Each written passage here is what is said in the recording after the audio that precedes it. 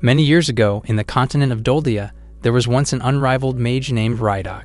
Not only did he possess the power that surpassed the king, but he also had the destructive 7 treasures known as the Living Legends. His ruling would not last, however. Following his demise, the people sealed away the 7 treasures. Little did they know that after a millennium, someone would free the entities they feared. Dubbed the Golem Master, Taka transcended Rydok's power in the domain of earth magic. Switching to a brief flashback, Taka was a company slave in Japan, and his haggard face says clearly, on the fateful day, a strange man, who turned out to be a god, appeared before his eyes. Taka addressed him as a CEO for looking like an executive type. After the chit-chat, God mentioned Taka's struggles as an employee who has been treated as livestock by his company. With that, his passing did not come as a surprise. It appears that Taka died at the age of 42 because of overwork. When asked about his last memory before he succumbed to his death, Taka admitted that although he was ready to leave the world, he wished to be isekai'd. Hearing this, God invited him to another world to redo his life. As a response, Taka demanded he get a job that would allow him to go home on time. As he specified all his preferred work conditions, God revealed that the world where he would be reincarnated has neither work conditions nor office hours. Instead, it would be a world of swords and magic. Shortly, he bestowed Taka with an increased affinity for the earth element. For his own amusement, God started the send-off ritual, with Taka protesting in the background. The latter requested to at least get some training, but to no avail. Annoyed by his nonchalance, Taka accused God of being like the other executives who used him for their own benefit, and before he knew it, he vanished into thin air. Despite Taka's suspicions, God sincerely hoped he would find the White Company life in a fantasy world. Back to the present, the former corporate slave finds himself in an unfamiliar place. To his surprise, he lost his huge belly, and his voice became younger. While Taka tries to settle his nerves, he remembers the CEO words about granting him a stronger affinity for earth magic. Hence, he attempts to summon a golem. A few moments later, a strange sensation takes over his body. Thinking it's because of magic, he imagines himself as a character in the light novels he used to read. To his dismay, nothing happened, or so he thought. The ground starts shaking until something emerges from it. Lo and behold, a giant golem. Shocked, Taka slowly steps back until he falls into a massive hole. Scratching his head, he notices that he fell on something, revealing a large coffin beside him. Out of curiosity, he tries to open it, but he fails. He then asks the golem for help, and it effortlessly lifts the lid. He chanced upon an underground stairway, which he believes is a dungeon entrance. He tries to ignore it until he hears someone's voice coming from the passage. Whoever is down under claims that he can't stand getting stuck there without any work. Safe to say that it's enough for Taka to change his mind as he rushes to check the area. Going down further into the stairs, he leaves the golem behind. Minutes later, he summons another golem, particularly a smaller one, to keep him company. He instructs the golem knight to lead the way, all the while thinking if he should retreat or not. Feeling a prick of conscience, he gets going until something cuts his cheek. Things escalate quickly when Taka gets surrounded by goblins, looking at him as if he is their next meal. Panic-stricken, he commands the golem to protect him. His ally manages to take down several goblins, but they just keep on coming. At that point, he begins to accept his second death, until he realizes that he is no longer powerless. Crouching on the ground, Taka conjures up bronze lances, with the guidance of the owner of the mysterious voice. After the desperate attempt to eliminate the monsters, a deafening silence fills the air. Once he opens his eyes, he is greeted by the goblins' lifeless bodies. Feeling all sorts of emotions, tears start welling up in his eyes, and he bursts out laughing. The voice then asks Taka why he struggled to eliminate the goblins when he possesses such power to control a high-caliber golem. In his defense, he stresses that he is still a beginner and did not receive any training. Soon afterward, Taka comes across an altar, over which he gets instructed to come up to it. Following the voice's orders, he recites a release spell, prompting a blinding light to come out. In no time, the chains wrapped around a strange box break. Rather than open the box himself, Taka commands the golem to do it. Turns out that a staff is inside the box, and it has been in confinement for 1,000 years. After expressing gratitude, the voice introduces itself as the overlord of the 7 artifacts, Diana. Baffled, he wonders where Diana actually is until he discovers that the one speaking is the staff itself. In an instant, the staff recorded Taka's aura pattern. For what it's worth, Taka blames God for not giving him a cooling-off period before throwing him into an alternate world. Still processing his thoughts and emotions, he talks with Diana, who promises to never leave his side. With their conversation, it is revealed that in comparison with other elemental spells, summoning a golem requires a higher mana cost. The fact that Taka managed to carry it out as a newbie leaves Diana quite impressed, and so, they decide to check his status. Aside from learning that he turned 18 years old, Taka figures he has been blessed with a considerable number of skills. Looking at his stats, the staff reckons he is way stronger than Rydok, its Lord Creator. Diana notes that Taka might become more famous than the mentioned personage. When he asks about its confinement for 1,000 years, Diana stresses that Rydok was not the one responsible for such. According to Diana, its Lord Creator was a great and deeply compassionate man. However, after his death, his son attempted to keep the 7 treasures to himself. Upon hearing how the son acted like an unscrupulous scoundrel, Taka is reminded of the second-generation heirs in his previous world. As he puts it, the privileged few would just appear out of nowhere and easily snatch the director's position. Moreover, they would always accept multiple customer requests at the expense of their subordinates' work-life balance. After losing his composure with the workplace issues he experienced, Taka asks if the good-for-nothing son is the current CEO. Diana says no, revealing he was killed and that his magic power couldn't withstand the 7 treasures. Time passed. The researchers from another country seized the artifacts, but then they couldn't decipher their properties. If anything, they were well aware of the treasures' immense power. Viewed as a menace to humanity, they separated the treasures and sealed them away. Taka then wonders if he deserves to be Diana's master, to which it says that he is worthy. From his ridiculous magic power to his pleasant personality, Diana continues to feed his ego. Flashing a self-satisfied smirk, Taka changes his tune about the CEO.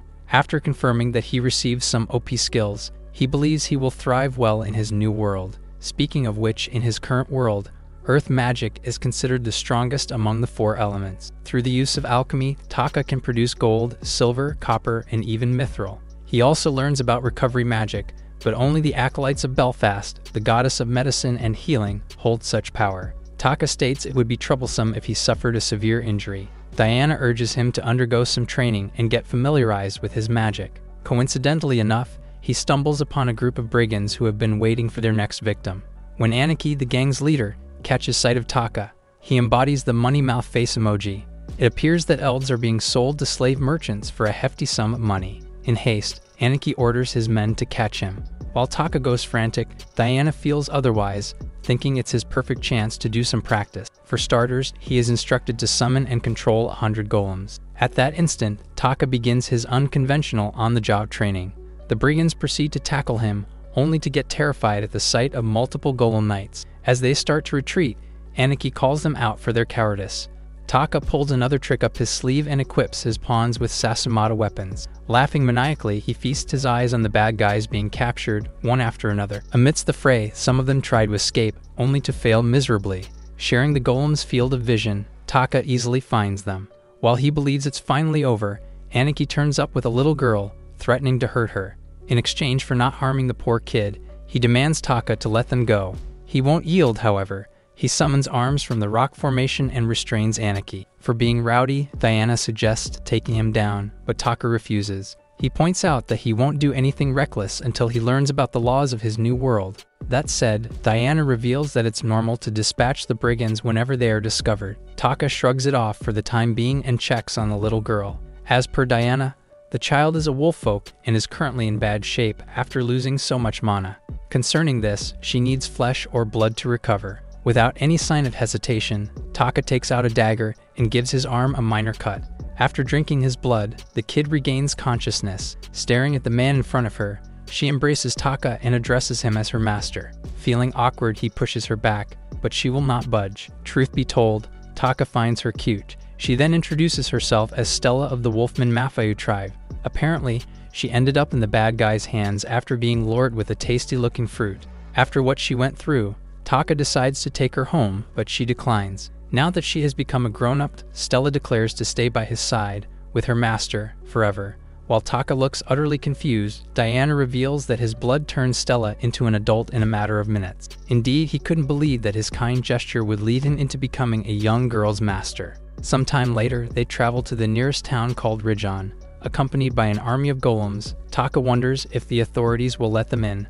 Witnessing quite a spectacle, Gothar, the commander of the Rijon Guard, shows up and commands Taka to state his identity and affiliation. Firstly, he introduces himself as a traveling mage. Secondly, he announces that he captured some brigands and he plans to turn them in. Upon recognizing the notorious group, the summer haze, particularly their leader whose real name is Gaius. Gothar apologizes for his rude behavior. The commander claims he has been trying to hunt him down. Without further ado, he orders the arrest of the criminals who would likely face execution as punishment. Gaius pleads for his life, and even asks Taka to intervene, suggesting he make him his slave.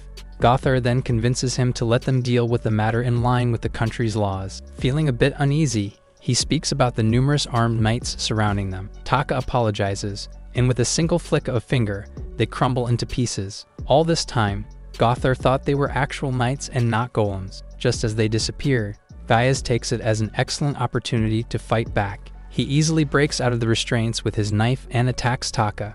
Stella rushes to protect her master, leaving her with a stab wound. Taka watches in horror as she falls to the ground. Enraged, he lets out a blood-curdling scream as the sinister lights envelop his body. In a short while, Gaius meets his maker, shocking Gothar and his men. Taka immediately checks on Stella, who is still unconscious. Biting his arm, he takes some of his blood and transfers it into her through a gentle kiss. With Gothar figuring out if Stella is a wolf folk, Taka says she is his precious comrade. Much to his relief, she quickly recovers from the injury. While they take Gaia's corpse to the morgue and the other criminals to their prison, Gothar asks for Taka's identification apart from being an elf. Funnily enough, he just realized he has been reincarnated as an elf. The commander points out Taka's awkward antics, making him question if he is really an elf. Gothar shares that elves are lofty creatures in nature, and Taka seems the opposite. Following the law, the commander reiterates that he must first establish his identity. To start, he asks Taka to join a guild to earn his identity badge. Once he has been issued identification, Gothar instructs him to visit the town guard office to receive the reward for getting rid of Gaius. Later that day, Diana takes Taka to the Explorers Guild, where Rydok's friend used to be the guild master. Stella finds the place first and excitedly tells her master. Just then, he is greeted by a beautiful woman. He immediately informs her that he would like to register as a guild member. Once he steps inside, the receptionist grabs his attention. With the way she talks and acts, he is reminded of the Queen Bee in his previous work. Walking on eggshells, Taka starts signing up for his membership. The intimidating receptionist asks him to refer to the booklet detailing the guild's rules and procedures. She reminds him to abide by the rules so as to not get himself in trouble and earn the guild's support.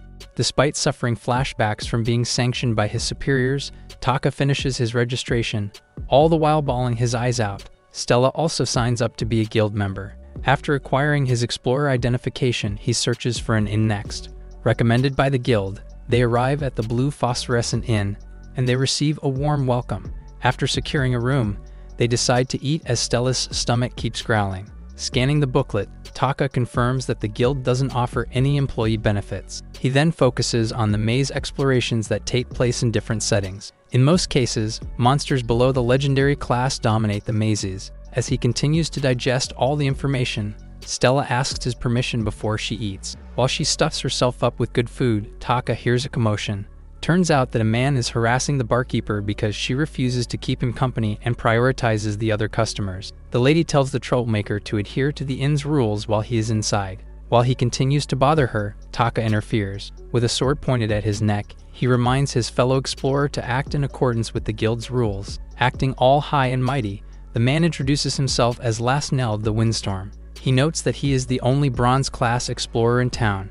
As he blabs on and on about his contributions to the area, Taka mentions that he eliminated Gaius. Skeptical about his claim, Lasnell mocks him for making up stories. What better way to convince him than by summoning more golems? To save face, Lasnell says he is getting bored.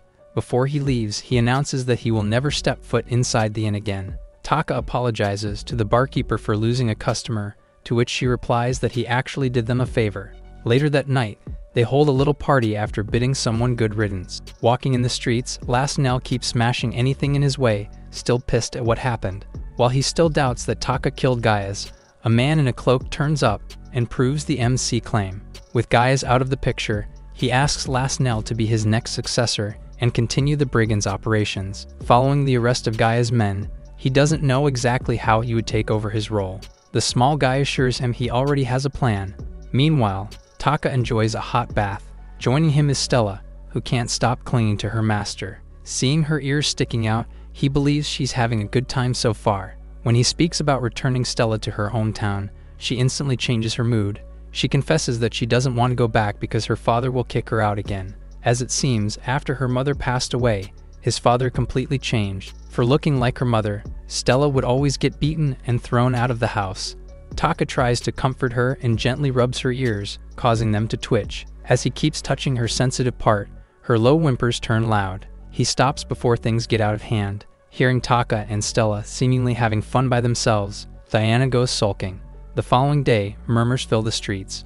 Taka approaches two guys and discovers that the brigands who were taken as prisoners have escaped. Not only that, they also robbed several merchant shops, which ended in a bloodbath. On a high alert, Gothar commands his men to guard certain areas. While he's at it, Taka arrives and confirms the circulating report to the commander himself. Gothar reveals that someone inside the Rijon helped free the criminals. Hence, he says sorry for his incompetence. Feeling uncomfortable, Taka doesn't know whether or not he should apologize. Suddenly, Badmont, the Lord Viscount, shows up at the scene, catching the commander off guard. After claiming he's doing the rounds, Badmont asks if Taka was the person responsible for capturing the brigands. When asked why he let the criminals live, Taka says he thought they would be under interrogation. He scoffs at his statement and blames him for putting the townspeople in a state of panic. Forcing Taka to take accountability, Badmont orders him to hunt down the escapees. As for the reward, the Viscount offers 1.5 times the rate of the reward he received first.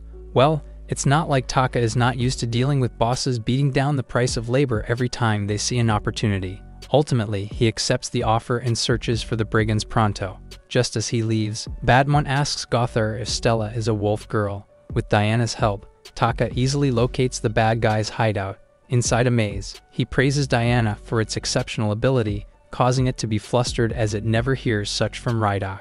Diana then detects Lasnell's presence inside, leaving them thinking he has colluded with the brigands. He summons his knights and some gargoyle-type golems to aid them in case the enemies attack from above. Soon enough, they run into orcs, signaling the knights to tear them into pieces. Against Taka's wishes, Stella joins the battle. His jaws drop open when the innocent-looking girl annihilates the monsters 4 times her size. Diana explains that a grown-up wolf folk possesses the strength equal to 10 knights. With her impressive latent power, there's a high probability that she came from a clan or royal lineage. If Diana's assumptions are true, Taka can't comprehend why the father neglected his daughter in the first place. Looking cute and terrifying at the same time, Stella flashes a smile whilst covered in blood. Just then, she leaps toward Taka, pinning him on the ground as some type of gas spreads out in the area. Diana says it's poison gas, prompting them to cover their mouths. Luckily, with the staff's help, Taka manages to create an antidote through alchemy.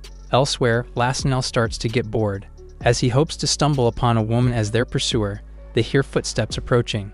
This gets him excited, only to be told it might be Taka or an extermination squad. Lasnell orders his minions to plan an ambush attack by luring their pursuers further into the maze. Unfortunately for the brigands, with Diana's ability, Taka heard their plan loud and clear.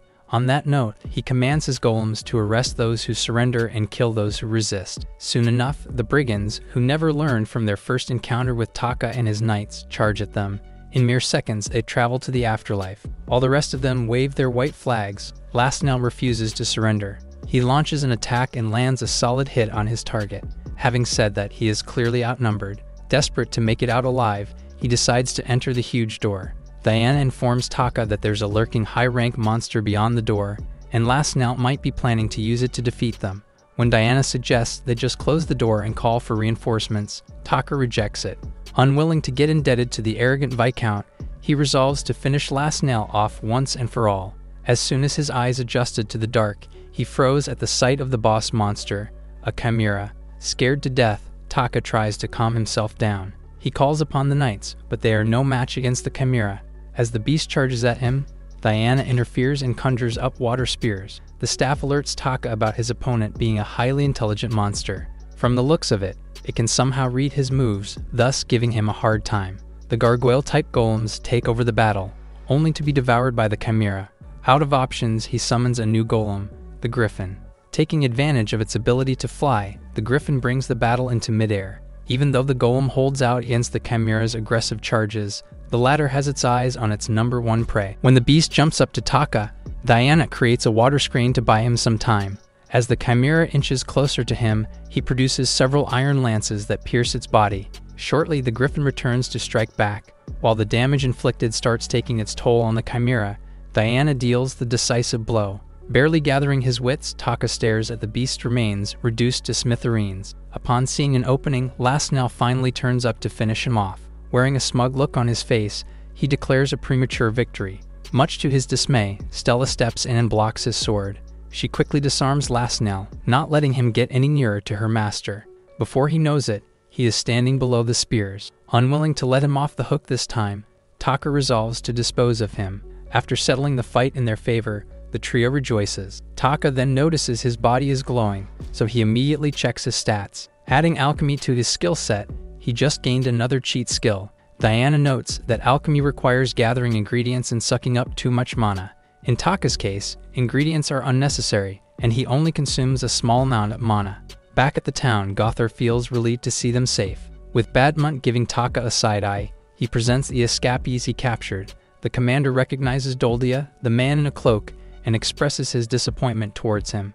Turns out that Gothar was taking care of the guy, but he chose to betray him and the entire Rijon in general. Doldia admits being grateful for all his help, but then he is not satisfied with the pay, leading him to join the brigands. As they get into a heated argument, the Viscount cuts in. Strangely enough, he asks Doldia if Lasnell is really the one behind the escape of the criminals. Doldia seems confused by Badmunt's questioning until he realizes he is after the wolf girl. Soon afterward, he announces that Taka is the mastermind of the brigands' breakout. There and then, the Viscount accuses him of plotting everything so he could get his hands on the reward. Claiming to be a passionate man, Badmunt asks Taka to hand over Stella in exchange for sparing his life. Without having second thoughts whatsoever, he refuses. Tired of carrying out the absurd demands of the people who hold so much power in the hierarchy, Taka has no plan to yield. Having been granted another shot at life, he swears to live as he pleases. With that, he summons the knights. Alarmed, Badmunt warns Taka that he will not go unpunished with what he's doing. The latter makes it clear that he hasn't even attacked him. With a menacing expression, he asks the Viscount about his accusations. Rather than answer his question, Badmunt activates the victim card by making it appear that he's threatening him. To make his act more convincing, Taka summons an ogre, stopping the Viscount's minions from tackling him. While they are paralyzed with fear, the ogre makes its move and smashes the ground. Gothar intervenes and volunteers to bear witness against Badmunt.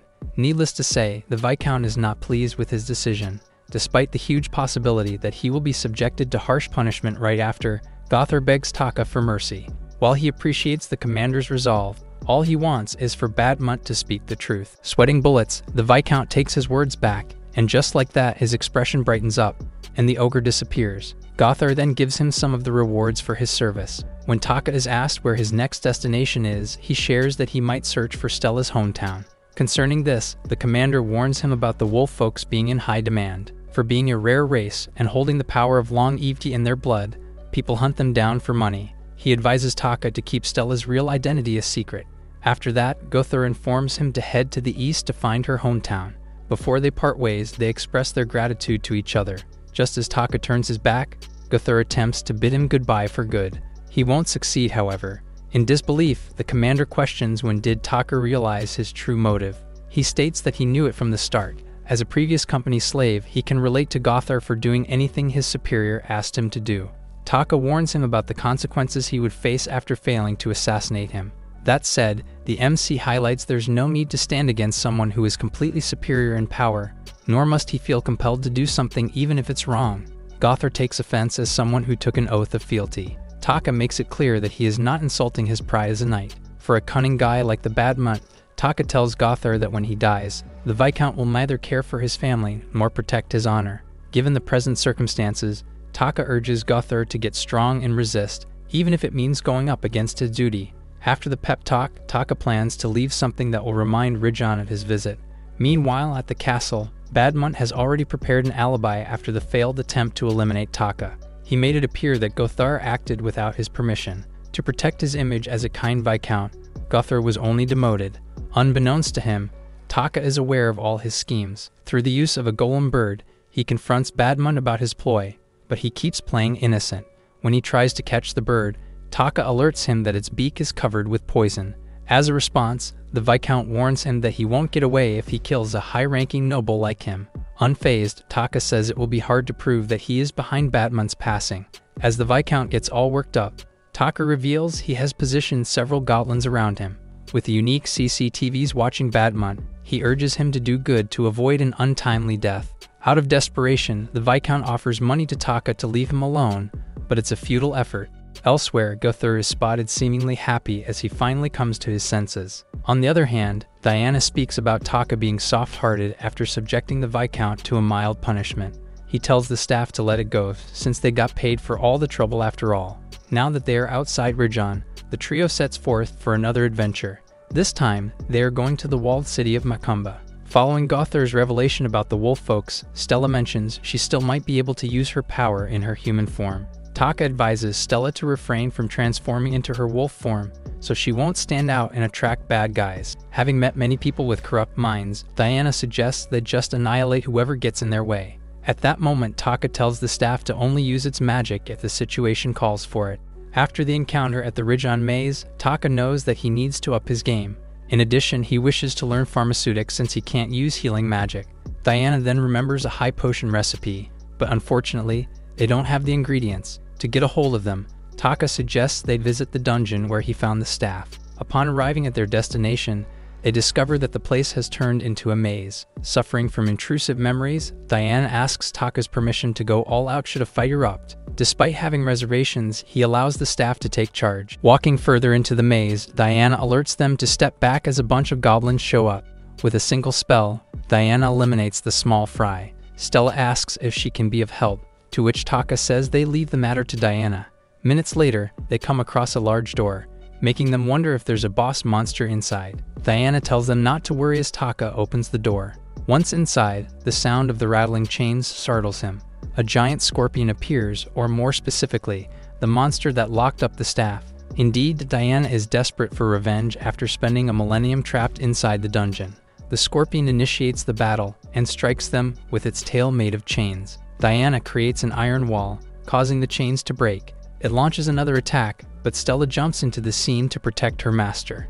Amidst the fight, Diana notices that compared to Rydok, Taka is inexperienced, but somehow, his cool-headedness makes up for what he's lacking. Determined to settle the score with the scorpion, Diana asks Taka to link up their mana. Once their mana connects, Diana prepares to deliver the decisive strike. With Starbreaker, the staff has made sure that the scorpion won't be able to imprison it anymore. Taka and Stella can't help but praise Diana's OP skills. Looking at the scorpion's remains, Taka couldn't believe the chains turned into a monster. Moving on, Diana informs him that they need to gemify the black particles. According to the staff, the process falls under earth magic, which changes a material's properties. After collecting the scorpion's remains, Diana magically turns them into sparkling gems. Later on, they finally arrive at the walled city of Macumba. Taka notes it's 4 times the size of the town of Rijon. As they stroll around the street, they run into some slaves inside a cage. Diana explains that with their number, there's a high chance that the city houses plenty of mazes. In connection, the explorers use the slaves as baits whenever they go on a quest. Diana adds that since they can't disobey their master, they are useful to people who hold many secrets. Upon asking Taka if he wants to buy one, he loses it. He stresses that he can't trust a person who's only being forced to obey a master. As someone who wanted to punch his previous boss before, it goes without saying that he knows better. After Diana apologizes, Taka shares that even if subordinates follow their superiors' orders, there's no guarantee that acts of sabotage will not happen. Stella then wonders if Taka doubts her loyalty, to which he replies she is not his slave. Suddenly Maser, a slave trader, cuts in and claims there are still trustworthy slaves. He invites Taka to check his wares, and by wares he means the slaves. He declines his invitation and reiterates he is not interested in acquiring such. After the brief encounter with the creepy guy, Taka hopes not to get involved with the likes of him. Just then, Maser asks a woman if she wants to be sold to a gentle master like Taka. Going by the name Sherry, she claims that having a kind master won't get rid of the indignity she suffered. Maser lets her be and tosses her a bag of coins. He notes that if Sherry fails to repay him within a week, she will definitely become a slave. She takes the money and walks away. Now inside a different guild, Stella is surprised to see the place filled with people. Taka approaches the receptionist and requests a maze exploration permit. After verifying his identification badge, the receptionist issues the permit, which is valid for a month. While searching for the purchase encounter to sell the magic stones, someone interrupts them. Well, Taka saw it coming though. Staring down at him, the big guy tells Taka that sightseeing with a kid and maze exploration are 2 different things. Annoyed, he orders Taka to go back to wherever he came from. When he mentions he can fight despite his looks, the man suggests they test it. Fuming, he goes in for a right hook, only to get a boxer's fracture as his fist landed on the golem's hard rock body. Taka expresses his concern, but the man is clearly not having it. He tries to punch in with his left hand, but Stella blocks it. While the haughty explorer drops to his knees in humiliation, the spectators can't believe an iron rank can summon a high-level golem. Among them is the silver-class explorer Mary, who praises Taka's undeniable skills. After getting his name, Mary requests to get a closer look at his staff. He declines as Diana tells him it can't imagine feeling someone else's touch. Claiming his tribe has strict rules, Taka keeps the staff to himself. A few steps away from Mary, Diana states that had he not stopped insisting, the entire guild would blow up with Starbreaker. Finally, at the purchasing center, the personnel asks where Taka obtained the gems. When he shares it's from a chimera, the personnel is dumbfounded. Once he recovers, he urgently takes the payment for the valuable items. Overhearing about Taka defeating the boss monster in the Ridgeon Maze, some explorers express their doubts. Talking to himself, Mary, as a silver class, is unsure if he can take down the chimera by himself. Stealing glances at the staff, he wants to have it, one way or another. Later that day, they go to a place called Dalra Workshop. According to Diana, a bad-tempered dwarf manages the shop. Even so, since he's the best alchemist in the city, they refuse to go home early. If anything, Diana and Stella swear to protect Taka should a conflict arise. As soon as they step inside, they are greeted by Linda, a female dwarf whom Taka mistook as a child because of her size. He apologizes for his uncalled-for behavior. After formally introducing himself, Taka proceeds with his request. He wants her to teach him alchemy. While she is left confused, Dalro, the shop's owner, enters the picture. With furrowed eyebrows, he questions why there is an elf inside his establishment. After mistaking Linda for the alchemy expert, Taka begs Dalro to take him as an apprentice. Initially, the male dwarf declines, but when Taka brings up his title as the Golem Master, he immediately piques his interest. As if he flips a switch, Dalro requests he show him a golem. Grabbing his shoulders and shaking them, he asks Taka to hurry up. Linda steps in, stopping Dalro from pestering the guest. After receiving an earful for his reckless behavior, Dalro feels relieved to see Taka still alive.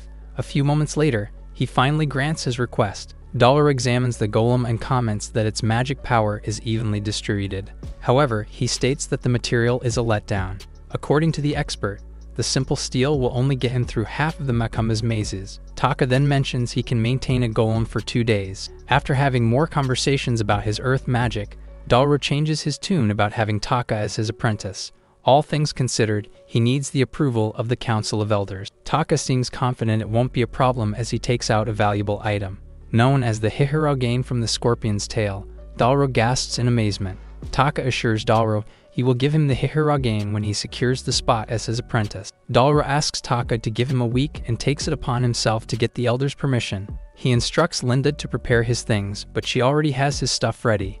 When Dalro calls Linda his wife, Taka is too stunned to speak. All the while, he thought Linda is his daughter. Before they leave the shop, Dalro hands him the mithril recipe as a deposit. Taka assures him he will practice and come prepared in their next meeting. Having said that, Diane asks how he will train himself, to which he says by exploring the maze. All of a sudden, a small group of thugs surround them. The unimportant characters cut to the chase and declare to steal the staff. With Taka getting sick of the everyday scenarios, Stella saves him the trouble of beating the thugs. While Diana and Taka talk about Stella getting more and more vicious, Mary hurls a fireball at them. Fortunately, a woman steps in, deflecting the magic attack with her sword. Turns out that it's Sherry, who can still feel the presence of the culprit hiding behind a tree. In connection, Diana has put a mark on him, so they can run after him anytime. Setting it aside for the time being, Taka thanks Sherry for saving them. After introducing herself as a silver-class explorer, she asks to join their party even just for a week. Regardless of Taka's current rank, Sherry highlights his feat of defeating a chimera, making him as powerful as the silver-class explorers. Knowing full well that she has more reason to join their party, Taka asks about it. Sherry admits owing the slave trader some money, which she used to pay for her mother's medical bills. She also speaks about the possibility of becoming a slave if she fails to return the money. She used to pay her debt regularly until she got injured, and thus forced her to borrow more from Mosser. Hearing this, Taka claims he's not the right guy to team up with. As someone who's about to become a slave, Sherry claims there are no other parties that are willing to take her. In exchange for receiving help from Taka, She promises to teach him everything she knows about the mazes. While Taka remains unsure, Sherry begs him to reconsider his decision. After that, he asks Stella and Diana if they don't mind adding another member to their group. The former stresses that if Taka is fine with the setup, then it's the same for her. On the other hand, Diana permits it, only because Sherry will accompany them in just a week. Aside from thanking him, she grabs his hand and lets him feel her natural cushions. Later that day, they start the maze exploration. Taka finds the place weird, but Sherry tells him it's the standard type. Not to mention that the maze has an elevator. As the experienced one in the group, Sherry suggests they start on the 20th floor. Before they enter the maze, Taka speaks about having a child with him, Stella. Basically, he only wants to work 8 hours a day with 1 hour break. With the confused Sherry in the background, he continues by saying that the compensation will be divided equally. Should any one of them suffer an injury while on a mission, the medical payments will be deducted from the compensation first, after which the remaining money will be evenly split. Since Sherry will be in the front line and will probably benefit the most from his suggestion, she wonders if Taka really means it. He stresses that it's a fair trade because she will share her knowledge about the maze. Surprised, Sherry thanks him for his kind disposition. After reaching an agreement, they finally enter the maze. Talking to herself, Sherry couldn't be any happier that she stumbled upon Taka. Once on the 20th floor, they chance on other explorers inside. It hasn't been a minute until some guys recognize Sherry and talk about her becoming a slave. Tapping her shoulder, Taka tells her to ignore them, with Stella trying to make her feel better too. After a while, Sherry decides to go down to the 30th floor. Taka summons the knights, leaving the other explorers gasping in awe. As Sherry gives them the direction, Diana senses the presence of monsters at their next stop. The staff notes they are about to face a horde of goblins, which doubles the number in Ridgeon. Sherry then asks Taka if he has a sensitive nose, or if he uses some exploration magic to detect the enemies. Just then, Stella claims to smell the monster's scent. She asks her master's permission to let her take care of the goblins, but Sherry volunteers to do it. When Taka puts the golems forward, Sherry stresses her role as the party's frontline fighter. With her skill, Sherry states she was about to become the star explorer of the lower floors in Macumba. To prove her claim, she activates Double Shadow, creating her own clone. In a snap of a finger, she takes down multiple goblins. First time seeing such a technique, Taka watches Sherry walk the talk. While she leaves him impressed, Diana finds her fairly good. For the record, the staff can wipe out all the enemies in one go. When Sherry asks how's her performance, Taka calls it splendid whilst looking at her chest. She then mutters that she used to think elves prefer smaller ones. As a man of culture, Taka declares all watermelons, regardless of size, should be valued equally. Crouching on the ground, he gives himself some time to reflect after saying such. That is until Diana interrupts Taka and informs him of the new threat nearby. This time, the original team takes over, granting Sherry a little break. Taka and Stella rush to the scene, with the former summoning golems to overrun the area. While they stomp on the goblins, Stella, with bloodlust in her eyes, crushes every monster on her way. As expected, the other explorers stare daggers at them.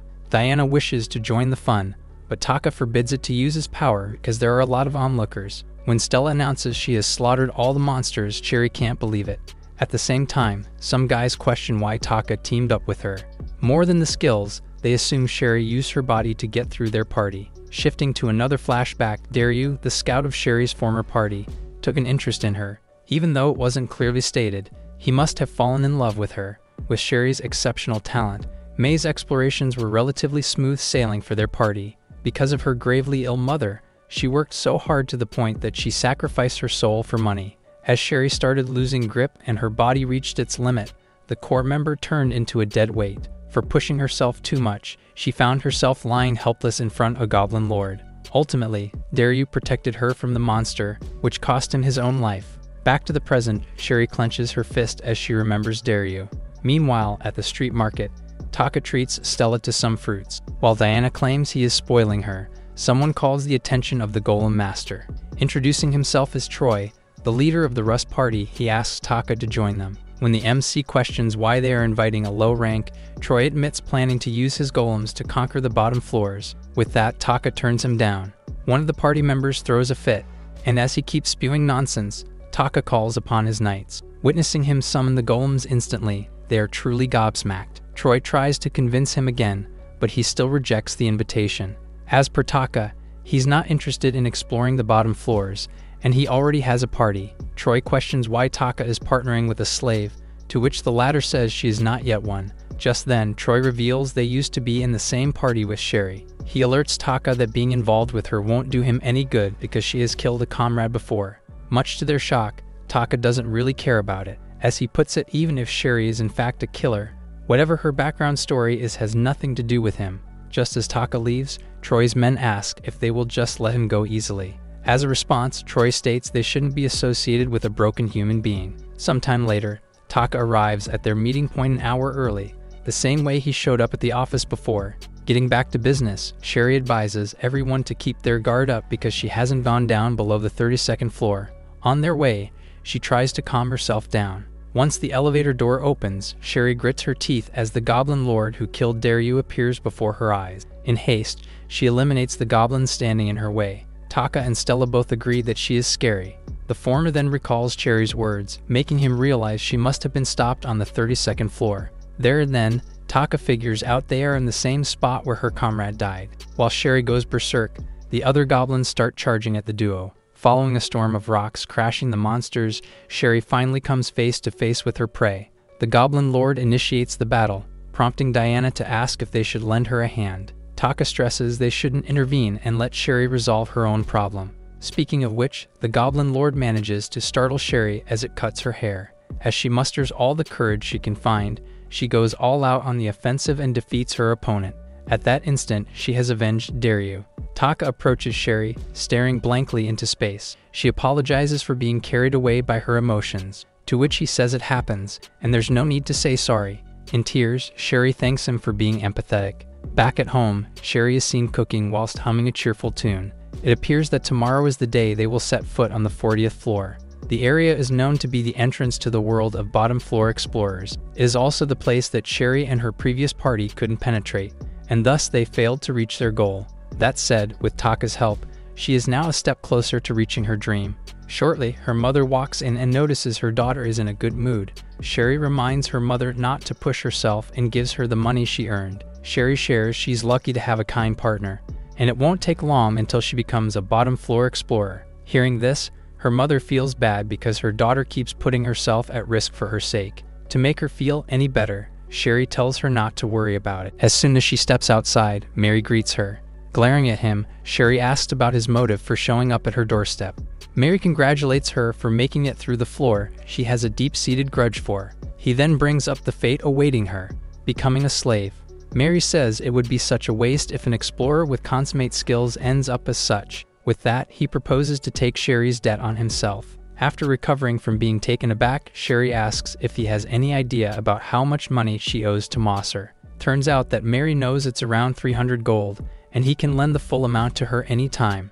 Knowing full well he isn't concerned about her, Sherry asks what he is really after. And so, Mary says it's the staff, which he believes is an artifact that grants Taka a boost in power. Having fought alongside Taka, Sherry can't deny he has some OP skills. Mary notes that when a legendary class artifact is bound in a master-servant contract, no one can touch it until its master dies. To put it simply, he wants Taka to vanish. Sherry eventually realizes Mary was behind the ambush attack back then. Because she messed up his plan, he asks Sherry to make it up to him. In exchange for the money, she needs to get rid of Taka. With the duo's images in mind, Sherry declines his proposal. Mary tries to get into her head and accuses her of killing a comrade. While he insists she has no right to act all virtuous, she begs him to stop. Mary makes it clear that Sherry doesn't necessarily have to stain her hands with Taka's blood. Instead, he wants her to abandon him. According to Mary, no explorer would survive the 40th floor without prior knowledge about what awaits them there. Before he leaves, he advises Sherry to think things through. Later that day, they continue their exploration, with Sherry seemingly preoccupied. Taka checks on her, to which she assures him she is fine. Since they are going to the 40th floor tomorrow, Taka calls it a day early. While Stella informs her master that she has leveled up, Sherry keeps mum about what's bugging her. Walking back home, she has decided not to let Mary trump her moral compass. That is until she is greeted by the same man, standing beside her mother at home. In tears, she informs her daughter that Mary will pay off her debts. Her mother can't contain her emotions, thinking Sherry will no longer be compelled to put herself in danger. Before Mary leaves, he reminds Sherry of their plan tomorrow. And just like that, she falls into despair. Caught up in Mary's trap, Sherry reminds Taka and Stella to be cautious, claiming she has no idea about the next monster they will face. After some time, Diana alerts its master of a monster ahead. A human-like figure with 4 arms and an elephant's head comes into view. While Taka and Diana still figure out what kind of monster just popped up, Stella lunges at it. Sherry is about to warn them, but she can't bring herself to do it. After turning the weird-looking monster into a punching bag, it suddenly trumpets. As the sound echoes across the space, loud roars respond to the monster. Diana informs Taka that all the monsters from the floor are heading their way. As they begin to panic, Taka commands the staff to enlighten him about what's happening. As per Diana, there exists a creature that can be mistaken as the boss monster. Despite it being a dummy, when it feels threatened, it will call upon all the monsters on the floor. In no time, they are surrounded by multiple monsters. Taka asks Sherry for help, but she can only say sorry as she leaves them behind. Unfazed, he summons his legion, which is a lot more than Sherry's double shadow. At that point, Diana declares they have been set up. Even so, Taka has no plan to let the people against him win. Hence, he orders the knights to destroy the monsters. Meanwhile, Mary, with his subordinate and accomplice Sherry, are seen waiting elsewhere. The rowdy guy claims a typical explorer wouldn't last 10 minutes inside the 40th floor, given the number of all the monsters there. Once the sound of rumbling subsides, they check the area and see blood scattered everywhere. While Mary acknowledges Taka's resolve to fight until he dies, Sherry has an attack of conscience. Sitting comfortably on the pile of the monsters' corpses, Taka greets Mary. Seeing him alive, Mary is at a loss for words. Sherry drops to her knees and apologizes for abandoning them. She confesses it was because of her mother that she was forced to betray him. Cracking a smile, Taka tells Sherry that her apology is not needed. As he puts it, when choosing between a family and a stranger, it's a no-brainer that one will prioritize his or her own blood. Mary's subordinate fires an arrow at Taka, only to be blocked by a golem.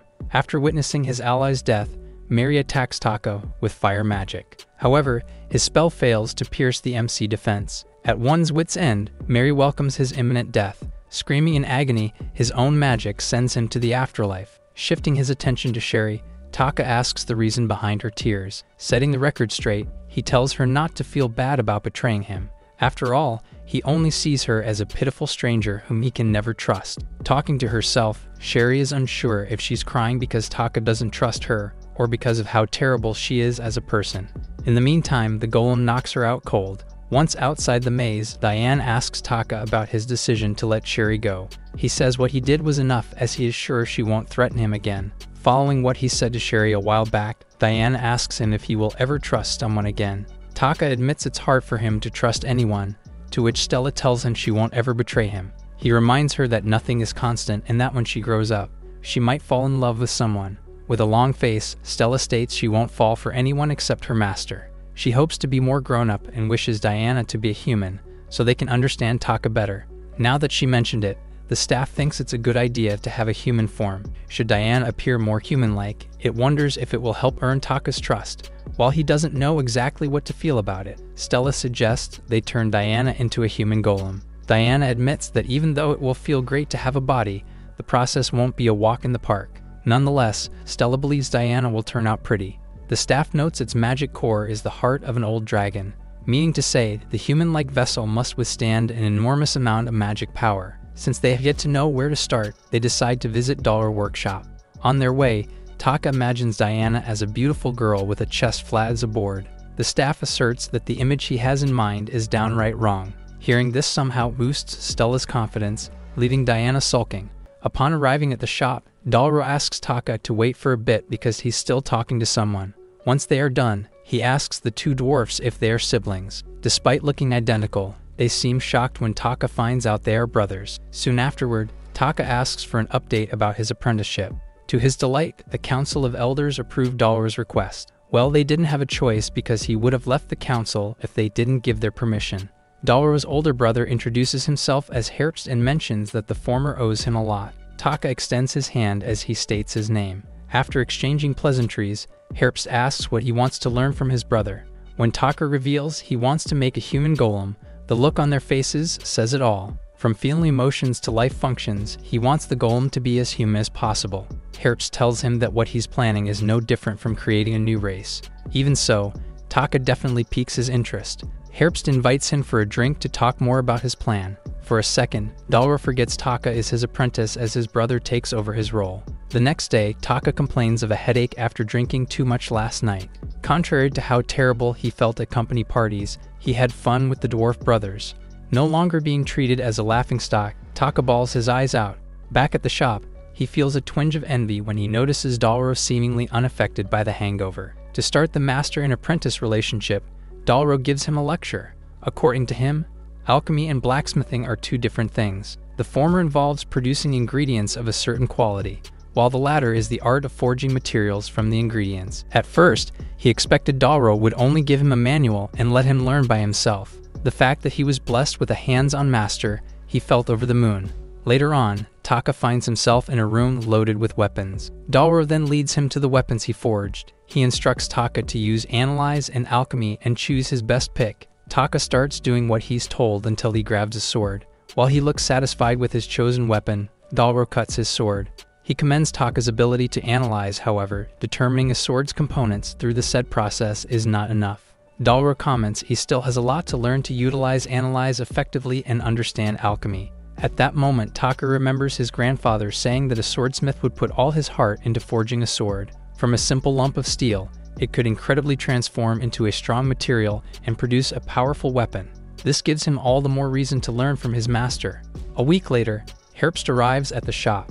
When he's asked what brings him there, he says he wants to borrow Taka.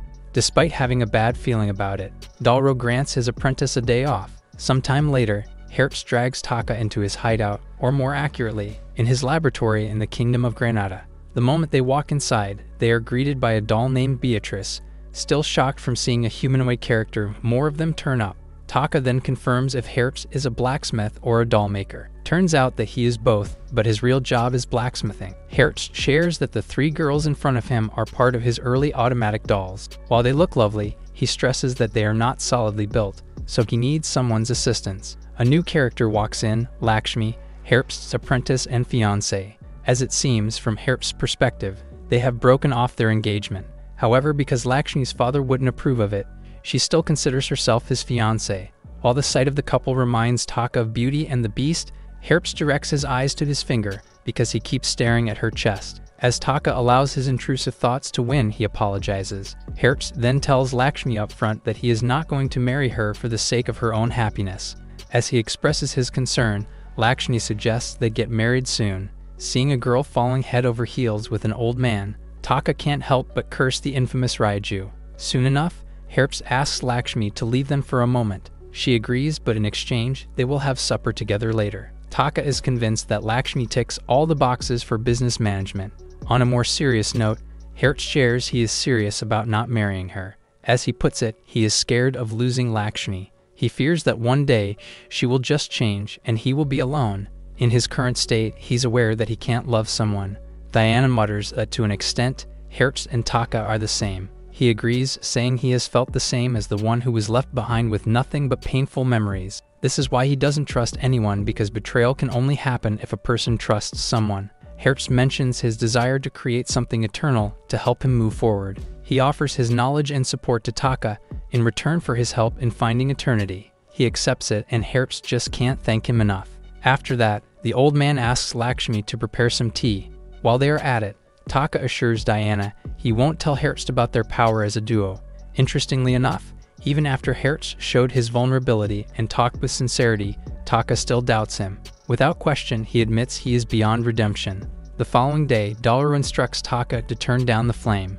Panic-stricken, he closes the door of the chamber, but the flames still burn fiercely in the door's edges. Thankfully, it stops, but Dalro won't stop scolding him as he almost sets the entire building on fire. He reminds Taka that for a smith, kiln operation is not simply transforming materials at high temperatures. He also advises him to use his elemental magic to produce an alloy with different properties. When Dalro opens the chamber, he spots a shirigane, or a white metal that surpasses the magic capacity of the mithril. In disbelief, he grabs Taka and demands an explanation about how he made it. After a while, Dalro learns that his apprentice can only use earth magic. By applying his magic in large amounts, Taka has created a shirigane. From giving him an earful for almost burning the house down, Dalro asks him to light the kiln again to solve the mystery of it all. As he orders Taka to do extra work, he snaps. He points out that he reincarnated in a fantasy world to experience a white company life where overtime work does not exist. Dalro replies that if he solves the mystery, he can work flex time. Since they couldn't come to an agreement, Dalwar drags Taka to the chamber. A few days later, Hertz drops by the shop. He asks Taka how's his apprenticeship going, to which he says it has become flex time. Hertz then tells him he needs his help. While enjoying some coffee, he informs Taka about the Sitri sighting on the 47th floor. According to Hertz, the beast possesses a rare skin, which makes it an expensive item. He adds that it's an ideal ingredient in making a doll's skin as it resembles a human's. Concerning its magic power capacity, Diana approves the combination of the Sitri's skin and the alloy. Staring into each other's eyes, the two guys who resonate with each other seal the deal. For all that, Stella wonders why they are maintaining eye contact for so long. Later that day, they come across some people talking about the Sitri. Apparently, the silver party called Polaris was trounced by the beast. Only the scout and the cleric managed to survive. When Taka arrives at the guild, the receptionist immediately calls for his attention. She informs Taka that the head of the guild has made a special request for him. For the nth time, he uses being a beginner as an excuse, but the girl brings up his exploration on the 40th floor. And that's it, he runs out of excuses. Coincidentally enough, the guild's request is for the Sitri to be exterminated. The staff explains that Sitri is a high-class monster that only gold-class explorers can stand up against. More intelligent than a chimera, Diana warns Taka that his previous opponents don't hold a candle to the Sitri. With Polaris as the top party in Macumba, it can be noted that there's no gold-class party in the city. While Taka and Diana talk about how strong the enemy is, Stella innocently asks if the Sitri will be their next prey. Feeling pumped, Stella swears to give her master a show. Overhearing Stella's statement, the other explorers call Taka a monster for letting a child fight. On their way to the maze, Taka feels satisfied that he's about to hit two birds with one stone with the Sitri extermination request. After hours of bickering with Diana about its human body, which he pictured in mind, they finally arrive at the maze. There, they chance upon two people. The girl approaches Taka and introduces herself as Irna, clerk of the Polaris. She requests to accompany him on his quest and promises not to get in his way. As she swears not to be a hindrance, Taka can't help but laugh before declining her request. Misala, the party's scout, grabs him by the collar, informing him that he's disrespecting the highest class cleric in Macumba. Taka makes it clear that he has his reasons. Irna asks him to reconsider his decision as he needs more manpower to fight against the Sitri. Taka states he doesn't need additional members because his small party is enough. He then suggests Irna to tag along with other explorers instead. She shares she has already tried it, but after their party suffered a crushing defeat, the others back down. For this reason, the two of them consider going inside by themselves, but then they can't muster enough courage. Given they are terrified, Taka asks why they badly want to go inside. After a brief pause, Irna confesses that the Polaris leader, who died in last night's encounter, was her lover. As she vows to avenge him, she reminds him of Sherry. Even though Irna is desperate to take revenge, she doesn't have Sherry's strength. Taka feels certain that once she goes into a frenzy, she will only be a burden. With everyone cowering in fear, Misala convinces Irna to just give up, and he says the same thing to Taka. The MC quickly realizes the scout's intention. He doesn't want to enter the maze with her. Instead, he wants her to lose heart. Suddenly, Taka announces he has gotten cold feet and won't continue the extermination request. While Irna bursts into tears, Misala takes the opportunity to convince her to go back. Stomping on the ground, Irna walks out while shouting she will never give up. Just as they leave, Stella asks about what happened, to which Taka tells her it's nothing. And so, they get back to business and enter the maze.